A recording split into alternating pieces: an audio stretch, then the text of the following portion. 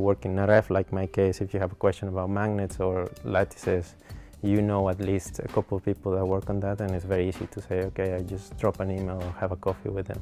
A lot of people from coming from different topics in the accelerator community, and for networking, that's great. There are so many things going around in an accelerator that it's very difficult to keep the track of everything.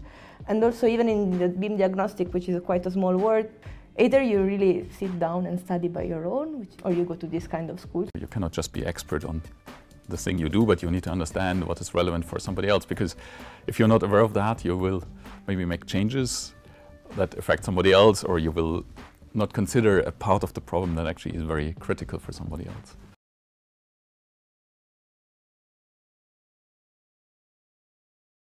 The hands-on stuff is really valuable, I think. Everyone gets a chance to learn, and it's always fun to actually play with the stuff, not just looking at the equations.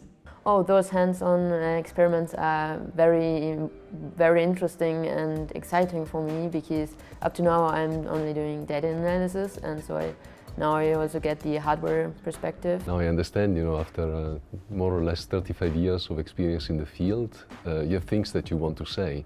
And so it's an honor, and at the same time it's an opportunity to pass on what you know to the other ones. They are always available, and they are always willing to have a coffee with you, have lunch together.